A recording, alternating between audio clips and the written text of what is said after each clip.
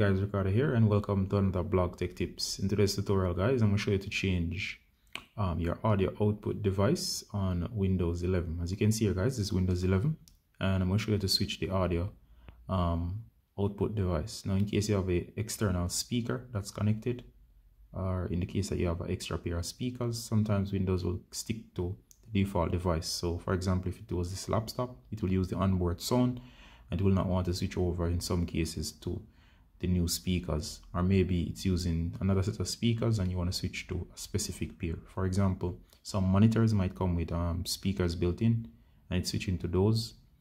They might be playing or may not be playing, but you prefer the audio from your laptop. In those cases guys, you might want to control what handles the audio playback. In my case that happens a lot. So I'm going to show you how to choose a output device so you can choose what plays sound from your Windows laptop or desktop. Alright, so to find the settings, I'm going to show you two ways. I'm going to show you the long way, then I'm going to show you the easy way. First thing you do guys, go to settings. Next go to start. So first click on start, then go to settings I should say.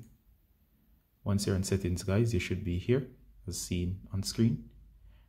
To find the sound, make sure you're on system. You might be on something else, so click on system just in case we're already on it. Next, go ahead and go to sound. As you can see, your sound is right here. And of course, if you have a speaker connected, it should show up here as being another pair of speakers.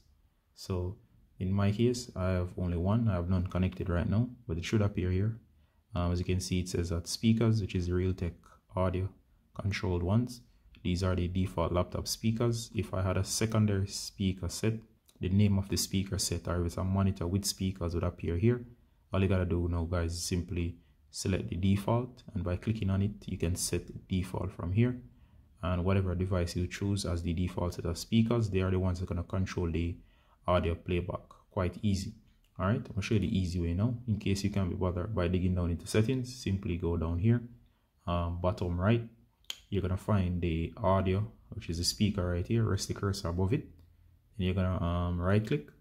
Now you notice it says open volume mixer, or it says sound settings. Go to sound settings, and this is the faster way to get to the settings. Simply select the speakers you want, and that's it.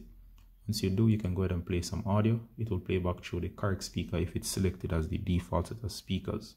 That's how I normally do it on my Windows 11 device. For other version of Windows, it should be similar procedure, but it might be different. Alright guys, so I'm going to end the tutorial here. If you have any question, please ask them below. And as always guys, Ricardo saying bye until next time. Bye guys.